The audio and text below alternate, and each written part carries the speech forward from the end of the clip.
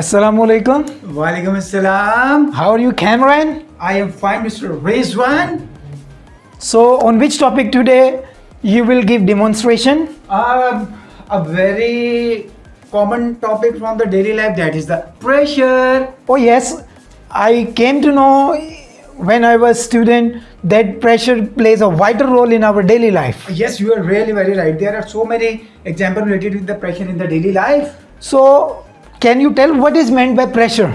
Pressure, it is force acting per unit area. Normally is called as Pressure. pressure.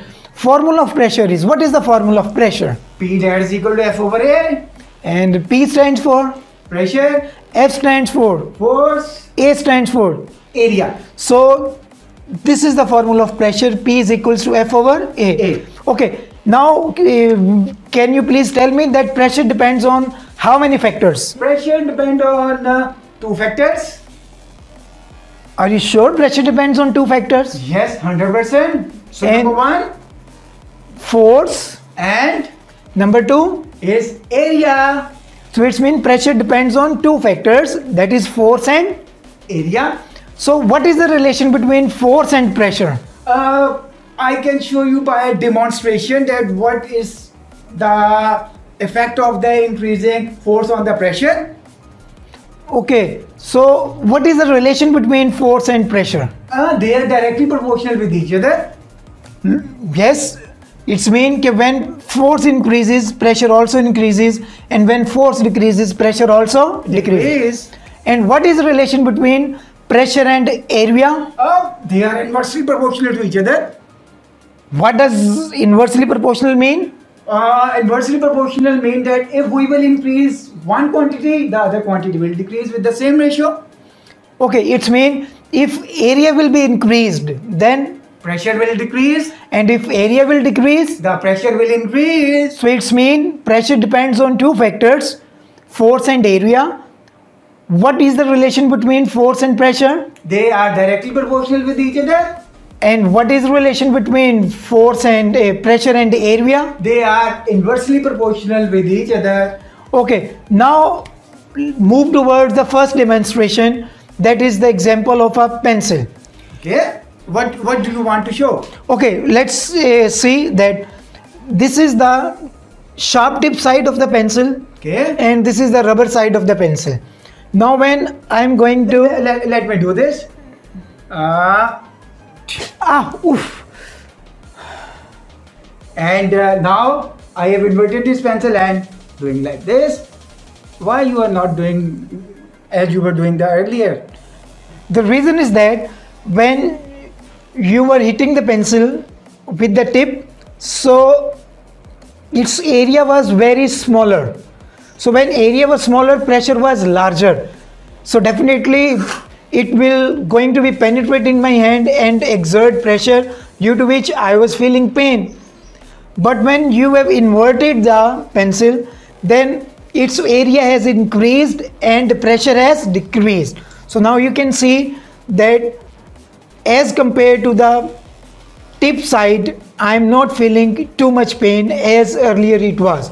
But now when it is like this, then it is too painful. Now will you show me another activity Okay. to demonstrate that? Sure, I will. What is this? Duster. Duster, so it has 3 dimensions. So now I want to ask something from you. If I will place duster like this on my hand, what do you think? The pressure which is exerting on my hand is less or more? Definitely, if I am going to mention the area, then it has lesser area on your hand and larger pressure on your hand. Okay, that is fine. And what about this? Now the area in contact with the surface has increased. So definitely pressure is going to be decreased because pressure and area were Inversely proportional with each other. each other. Okay, now let's see another demonstration. Definitely. Sure. So, can you hold on these books? Okay, I'm holding these books. So, now you can place books one by one on my hand. So it will show this relationship that force and pressure are directly proportional with Now, each other. are you feeling more pressure? No.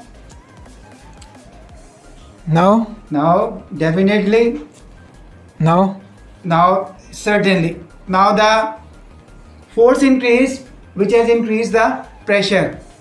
So it's mean if I am going to add up the books, then definitely pressure increases, but here area in contact was constant. So keep this point in your mind that if area is kept constant, then force and pressure are directly proportional to each other. If I am going to pile up the books, pressure on cameraman's hand is going to be increased. So I can't hold it now. What I have done, I have placed my another hand. Now I am feeling comfortable. What is the reason?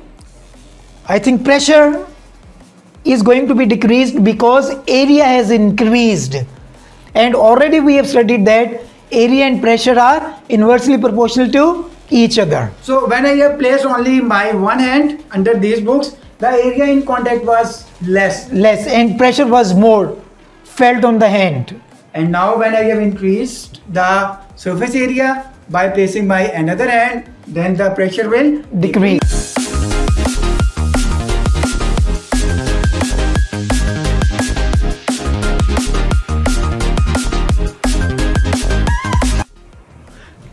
Now another demonstration which will give you a really very fair idea related with the area and the pressure from the daily life. Now you can see that some books are placed in this shopping bag, and now I want to hold this bag from this handle. So you can see that the surface area which is in contact is very less, and I am feeling so much difficulty in order to move this bag in upper direction.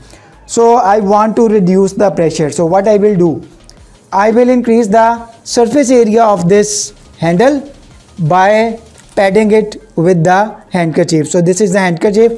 I am wrapping this around this bag, and now the contact area of the shopping bag has increased from its handle, and now when I will place my hand, you can see that there is a lot of difference between the previous one and this one.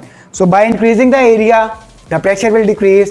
By decreasing the area, the pressure will increase. So move towards the next activity.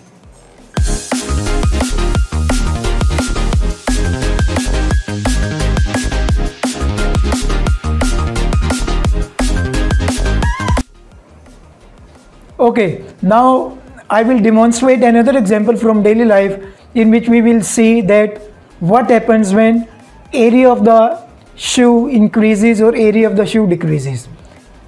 This is the example of the heel usually used by the ladies. Now there are two parts.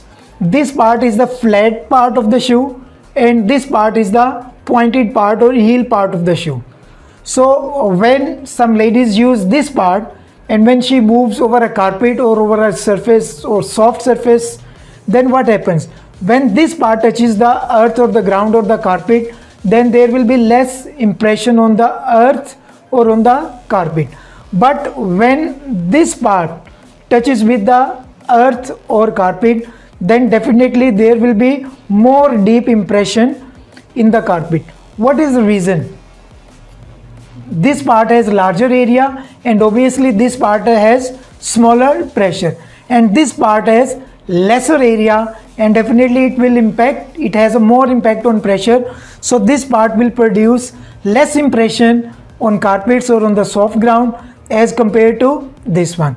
So I hope so that from this demonstration now it will be very easy for you to understand the concepts of pressure in daily life. Thank you very much. Take care. Bye bye.